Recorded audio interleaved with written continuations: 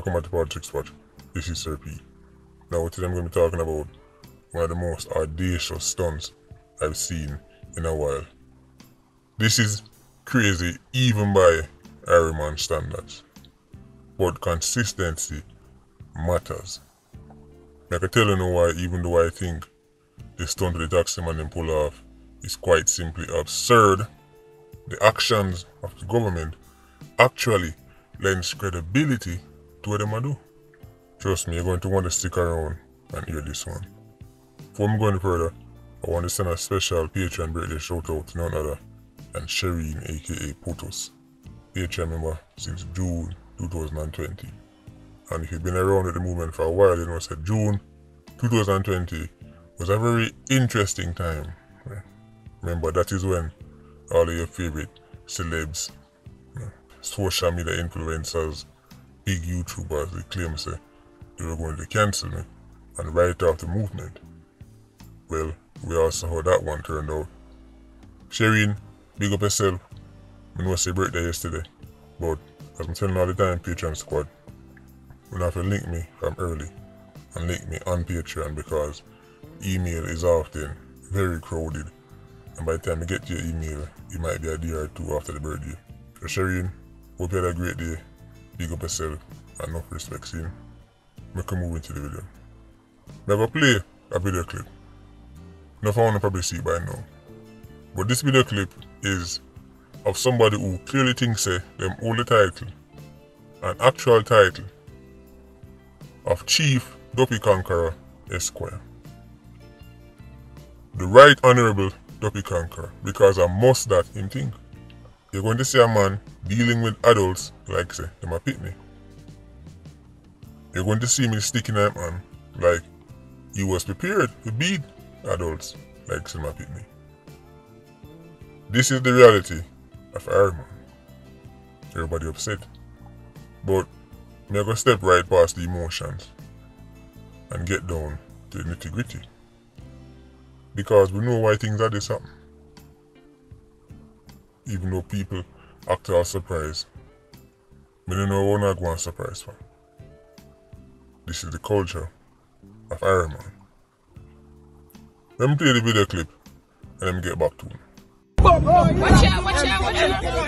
Come out of this. You're on a lift for you on the water, man. So water, man.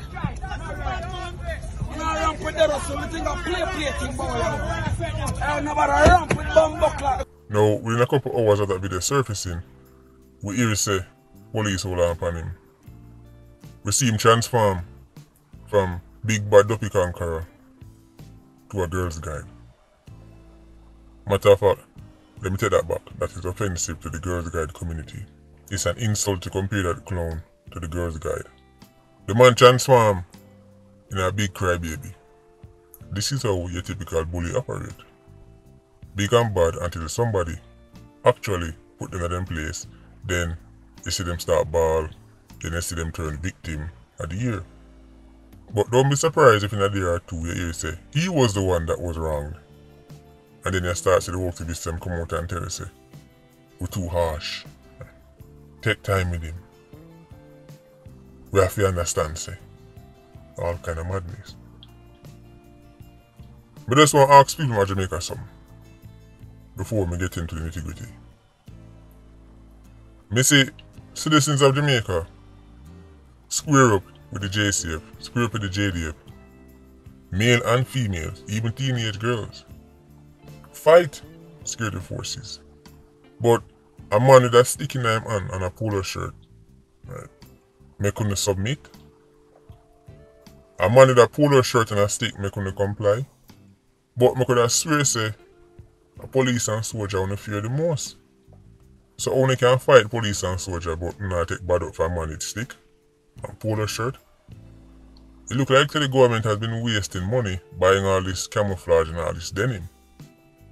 Buying all these rifles and helmets. Just dress the police in a polo shirt and stick and it look like say people will just comply. Listen, we know the narrative is foolishness. Jamaicans don't fear no police. Jamaicans fear 87s. They fear gangs. The narrative is completely false. The idea that Jamaicans are walking around scared because I don't want to interact with the police because I'm afraid for my life. Unicorn meat. People fight the police all the time. But when time, a man who them just think is a bad man. Them don't know if my really bad man, them just think say, right, he must some kind of bad man I even link to one. He say, come out of this. People just put on them head and walk right past. Interesting. No, I'm not saying they should have go fight him. But Jamaicans claim say, they may take talk from nobody. But that's not true. Them just not in a talk from nobody in a denim and camouflage and khaki uniform. All I'm saying is, it's not adding up. Now, before me really start break this thing down and tell you why the actions of the government actually help give credibility to the demands of the taxi man them, right? Let me address the taxi man them. You see them stunt around our pool, it don't hurt politicians. It does not affect any MP or senator in a government. None. Hombre don't take taxi. Mark Golding or his Chang now stand up and wait for the taxi. Do you know who you affect when you do things like this? You affect working class people. You affect poor people. You affect 9 to 5 people. These are the people you hurt the most with this kind of stuff. It is not affecting the Prime Minister, leader of opposition, minister of this, minister of that. None of them. Not even for a second it affects them. People who are trying to get to them appointments, people who are trying to get to work, picnic trying to get to school, that's who you affect. That's who you're hurting.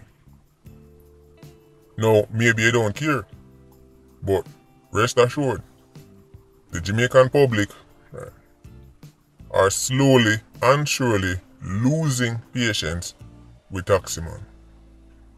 And me soon I enjoy myself on a party, it's all fun and games, sure.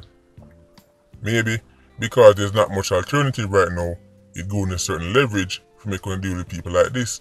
But me don't know how taxi man for celebrate, right? The fact say so much people stranded, can't go home, can't go work, all kind of madness. I think in the end, like most things, the people will have the last laugh. And just so we're clear, I support peaceful protest. But there's nothing peaceful with me see. Me see other taxi man I get them windscreen broke because them no want to support the protest. Me see other taxi man I get them car tire slash because them no want to support the protest. So what kind of message do I send? You're helping to destroy the vehicle, right, of the people them who did the same job like you. You're helping to destroy the livelihood, right, of your co-workers. Literally your co-workers. If another man disagree with you and say him not depend that, you're gonna mash up him vehicle. This is straight out badness you push. Do as I say or you're going to get hurt. This is you showing say you're not willing to negotiate. You're not willing to make people think and act like free citizens. However, you want the freedom to do what you want to do. You should be free to protest, but the next man is not free to not be a part of that protest. Nobody should fling stone and break up your car because you say you not drive. But you must fling stone and break up my car because him say him want drive. No Sankey can't sing so. So your right's more important than the next man's right. Your right to protest, right, is greater than the next man's right to not be a part of your protest that him think is a Mickey Mouse protest and him don't agree with. So when I go mash up man car, slash man tire, when they can't take on the stands. But things that I see man I do to other taxi man who don't support it. Things that I see people I do to the passenger them. As me say, in the end, this is going to affect enough taxi man. When I laugh and I celebrate now, but you will not have the last laugh. The perception and the ratings for taxi man by the Jamaican public is at an all-time low right now. Maybe you not care. Maybe you say, well, you have to take taxi so you can do. Alright. Enjoy yourself. Now, let me talk about the actions of the government and how it actually help give credibility to what a taxi man do. Now, let me just say this. Whether it's a teacher in a classroom, a parent at home, a leader of any form, you have to understand consistency matters. The government has come out and said them not give in to the taxi man amnesty. Rightfully so. I would not budge an inch. You are not going to shut down the country's roadways, make people miss work, miss school, late for this, late for that, because you want amnesty. I would not budge an inch. But you know what I would also not do? Give any kind of gun amnesty either. Taxi man I demand amnesty because we're in the middle of a gun amnesty. And how the taxi man them a look on it, if you can give gunman amnesty, why wouldn't you give me an amnesty for traffic tickets? When illegal gun is much worse than traffic tickets. The inconsistency of the government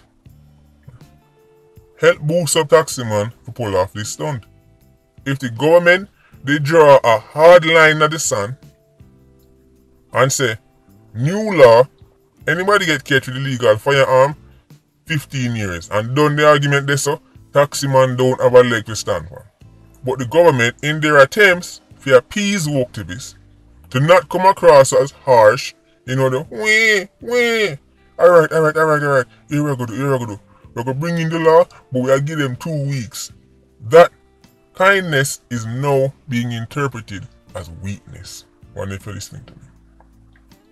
I'm telling you about the wang. Bring in the law, call it a day. People already have a cash free gun scheme. If they want to hand over a firearm, do it this so. But by giving an amnesty, by saying you can hand in your illegal firearm and nothing come out of it, it open up the window for taxi man say, alright then, make me hand in my ticket them and nothing come out of it. Because clearly the precedence has been set. Clearly you believe in leniency. Consistency matters. After you get out of your feelings, you will see, right? What I'm saying make perfect sense. You cannot, I repeat, you cannot go around giving one group of people leeway and then think say next group now go ask feet. A teacher in our classroom cannot say, you 5 pitney or so, only can play on phone in that class, but you next 35 pitney, you cannot. It's not going to work. You have to be consistent. There was simply no need for a gun amnesty. But by establishing the gun amnesty and telling people say, you can hand in your firearm, no consequences. You think the rest of people in the classroom now sit down and watch that? You think other students now sit down and go, oh, that's how it go? So now taxi man say, hey, since you're in the business of handing out amnesties, give me one too. And if you don't give me one, I'm going to throw a tantrum. This is what's happening. Taxi man a throw a tantrum. This is an adult tantrum. Because them say you are give 1 pitney special treatment. You will tell people the legal gun say, we bring it in and I eat that, no consequences. People are going to want to get the same treatment. Then you're going to hear all kind of groups start say, hey, give we want amnesty too. After all, you're in the business of giving out amnesties, right? You're in the business of being lenient. So why do you want to be lenient with me? The taxi man them stunt is absurd. I would never give in an inch to what them a demand. But I would also never give out a gun amnesty. Because what is good for the goose is good for the gander. People are going to start rationalize that, hey, if an illegal gun can get amnesty, then what me I do can worse than that. So why wouldn't I get an amnesty? You think it's a coincidence this is happening now, in the middle of the gun amnesty? It set a bad precedent. And even though in theory, being lenient should make people respect you more and say, this person, right, is so lenient, I am grateful, thank you, won't do it again. The reality is, it actually makes people go, oh, him soft like porridge. People don't respect leniency, especially in Harriman. People don't respect, right, kindness. People don't respect second and third chances. People see that and take you for fool. Leniency is for people who normally behave well and then slip up one time and you say, well, you have a history of good behavior. Right? Going back to the whole school analogy. You have a child that is normally a good student and then them slip up one time and you say, well, because you have a history, right, of being a good student, you're going to be lenient. Leniency is not for the people who come to school come terrorize class every single day. So when you give 87 leniency, when you give man the legal gun, amnesty, you think other people not going to ask for too? That is inconsistent. This is all about appeasing woke-activists. There is no need for a gun amnesty. For some reason, Jamaican leaders are incapable of making a decision and standing by it. And if the public reject your decision, resign. Because clearly they don't want what you have to offer. Resign. But them can't resign and they won't resign. So instead, what them do? Flip-flop. Alright. Wait. Alright. Because the most important thing to them is just being in power. So them can't take a stance. Them can't have a mandate and follow it. Notice how politicians work in our countries like the UK. Every minute they say them resign. Do you know why? Because a politician has a mandate and he said, this is what I'm going to do. She said, this is what I'm going to do. If the public reject it, what them do? Them resign. They don't flip-flop. They don't, alright, me get it. I'm sorry, right? Since you don't believe in my mandate, I will step aside and make the person who you want to work with get the job. But Jamaican politicians don't want to step aside. So what them do? Them talk tough, and then when them hear, them say, alright, so amnesty, alright, see this here, alright. Even if the country is being burnt to ashes, once them hear, alright. Because nobody no want to risk them career. Grow some cojones. When time you start being lenient and give man bly, other people are going to want bly. And if you don't give them bly, they're going to throw a tantrum. The taxi man might throw a tantrum because they want the same amnesty where you get 87. So when the government come out and put out statements say they're not going to tolerate an amnesty and they're not giving to the amnesty because of lawlessness, that's fine, except you're in the middle of an amnesty for gun. Illegal gun. So right now, the taxi man might say, we don't believe you. That is why I'd rather be called stern, too strict, than be spineless. So as me say, the idea, someone go strike and not carry nobody, right, and block up road and all kind of things, chase one out a car, right, because they can't get the amnesty what them want, for the ticket them what them get, is absurd. And no amount of noise couldn't make me give in to that and give in to those demands. But I would also never, right, give them a gun amnesty. Because if you're going to be lenient with illegal gun, people are going to expect you to be lenient for traffic tickets. Learn to make bold decisions and stand by it.